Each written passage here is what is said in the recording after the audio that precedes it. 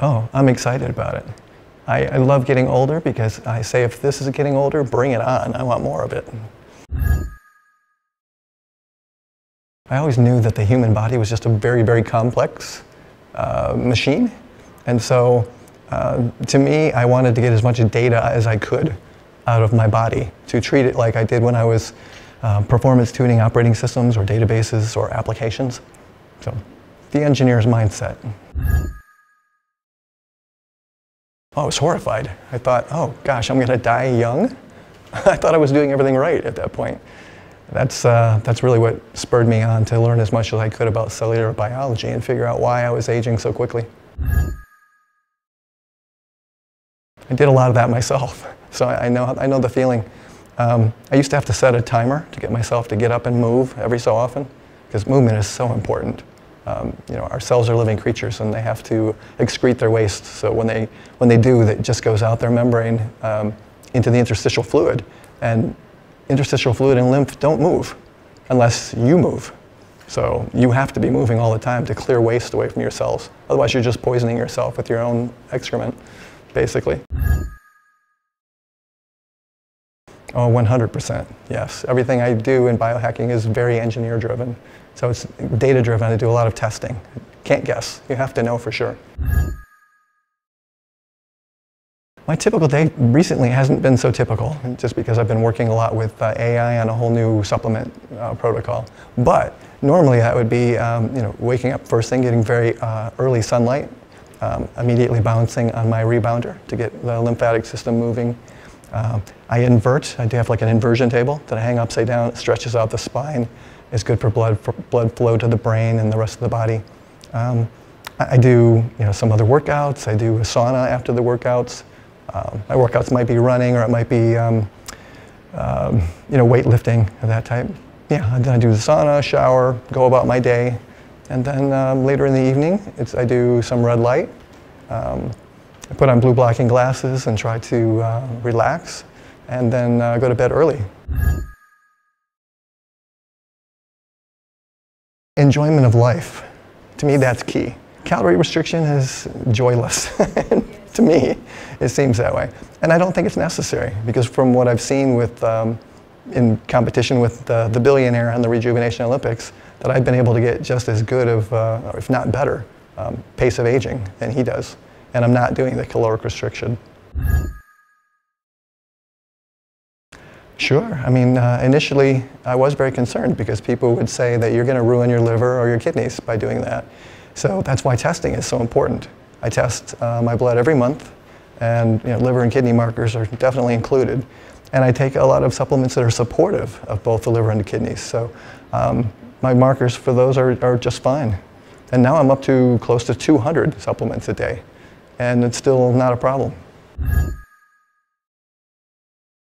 Yeah, so back in the day before we had consumer-driven tests where we could do our own blood labs or check our own mineral status, they used to say that everybody needs calcium, that we're low on calcium. So I used to take a calcium supplement. I didn't realize I didn't need that because I was getting plenty of calcium with green leafy vegetables and nuts and seeds. So it wasn't until I could finally do well, this was a hair tissue mineral analysis that I did that showed me that calcium was building up very strong in my tissues. And I was quite concerned because that can cause heart issues, all kinds of problems. So then I went to go see a cardiologist and did several tests with him just to make sure that I didn't damage my heart in any way. And thankfully I did not. I caught it early enough that I was able to stop the calcium supplementation. So yeah, if you're not aware of what you're doing, you can actually cause some problems. It's a great question. Yeah, so I've been working for the last 2 months with various AIs, ChatGPT, Claude, Gemini, Grok, Perplexity.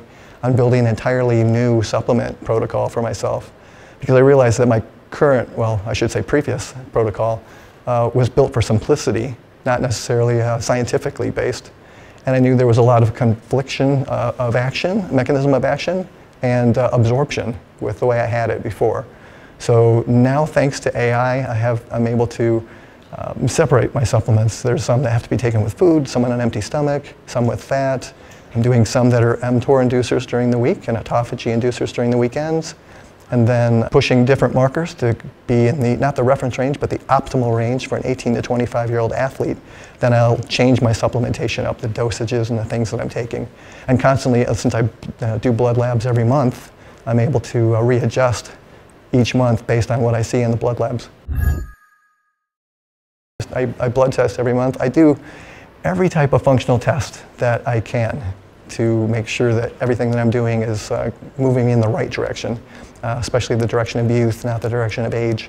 So the blood testing, I'll do urine testing, the proteomics, I'll do full genome sequencing, all the epigenetics, DEXA scans, MRIs, I mean, you name it. I try to do all of it to cover all my bases. Yeah, I have to go back to my very first purchase. I think my sauna is my favorite device. I get the most out of the sauna. It's been great. I mean, the sweating is good. You sweat out toxins. It's good for heat shock proteins. It's just really great overall. It's great for your skin. Sauna has so many benefits. I could probably speak for an hour on just the benefits of sauna. Donating blood it's a great thing. It's good for your health. So it's also good for the world, right? You're helping your fellow man with blood donations. For me, blood donations were not frequent enough because you can only, in the States anyway, you can only donate every 56 days. Platelets you can donate once a month, and plasma you can donate twice a week. And so as far as cleaning out your plasma, like plasmapheresis, plasma donations for me were more beneficial because I could go through more of my blood volume in a shorter period of time than if I just did whole blood donations. Definitely go for the fundamentals. The fundamentals are not sexy, they're kind of boring, but we're talking about trying to avoid or eliminate toxic exposure. We're talking about getting very good nutrition, eating for maximal nutritional density. Getting very good exercise, movement is so important. And then you want restorative and regenerative sleep. And then, trying to avoid stress and practice gratitude. Those are the keys for longevity. It could be a tough balance. I like the self-discipline. For me, it's fun. It's not a chore. It's not hard. I try to make the self-discipline easy. I have habits and routines, and I just build those in so I don't have to think about them. It's just part of my normal everyday, life.